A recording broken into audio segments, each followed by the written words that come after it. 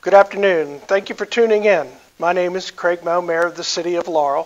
First, I want to thank the dedicated and hardworking city employees for their efforts in preparing and addressing the coronavirus issues that are affecting our community.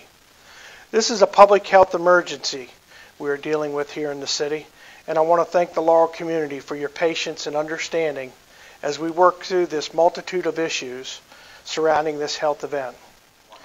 The situation surrounding the coronavirus is changing rapidly, but we are preparing and we want to make sure our workforce and the Laurel community is safe and ready to address the challenges that the virus will bring to our community.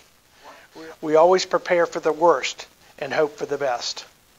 We continue to monitor and work with the public safety and health officials at the county, state, and federal levels of government. Coordinating with the city's health officer and the guidance from the CDC, state, and county public health departments, the city is following our pre-planned contingency plans and have developed and implemented a coronavirus workforce action plan to provide the guidance and procedures for keeping our employees and the public as safe as possible. The city is pushing out the same critical messages and information from CDC, Maryland State Health Department, and the Prince George's County Health Department regarding the coronavirus outbreak. This afternoon, we are taking additional steps to ensure that the public is educated, updated, and prepared. I want everyone to understand we do not want you to panic. We understand the unknown is scary and it creates anxiety. But please know the City of Laurel is here to assist you in your time of need. We have an action plan and we stand ready to assist. My job as mayor is to protect the health, safety, and welfare of the Laurel residents, businesses, employees, and visitors. The City of Laurel has followed and will enforce the governor's executive orders, directives, and policies to keep us all safe. Let me update you on what the city has been doing. Our city's Emergency Operations Center is staffed and open. I signed an Executive Order 2020-02 on March the 13th entitled Declaration of City Emergency and Public Health Emergency. The second Executive Order 2020-03 was also signed on March the 13th entitled City of Laurel Operations During a Civil Emergency and the Existence of a Public Health Emergency. I will be signing a third executive order later today dealing with city operations. Let me take just a few minutes and let you know what else is happening and what orders we must all be following. Effective today, March the 16th, 2020, starting at 5 p.m., all bars, restaurants, gyms, and movie theaters are to be closed. Drive-through and carry-out services will be allowed to continue. Following CDC guidelines, setting of 50 or more individuals will be prohibited across the state, which includes the City of Laurel, which also includes all social and recreational events and religious and sports gatherings. Residents, businesses, and visitors should know that we continue to evaluate the delivery of essential services to the community during the city's emergency declaration.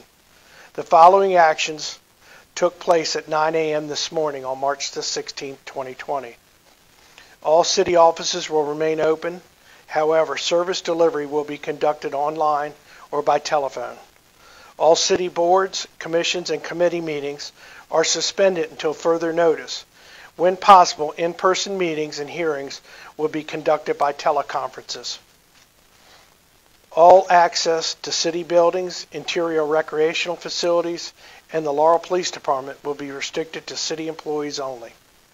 Access to the Office of Finance's enclosed payment services window, located in the main lobby of the Laurel Municipal Center, will remain open for the city payment and bill services and passport applications only. The practice of city staff taking pictures for passport applications has been suspended until further notice. All community meetings are suspended at the Laurel Municipal Center and all city facilities until further notice. All non-essential, work-related, out-of-state travel for city employees is suspended until further notice. The Office of the Fire Marshal and Permit Services will continue new construction inspections. However, any inspection required to be performed inside occupied homes or commercial/business buildings are discontinued until further notice. All videotaping or program required by the Department of Communications that requires staff to enter any occupied home or commercial or business building is suspended until further notice. At the direction of the city administrator, these directives may be waived as necessary to benefit the city of Laurel and its government.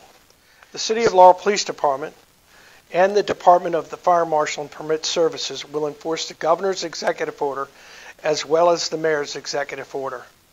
We will be working to get out informational flyers on the coronavirus. As always, please visit the city's website at cityoflaurel.org for updated information. We have also set up a senior informational hotline for seniors to call and ask questions.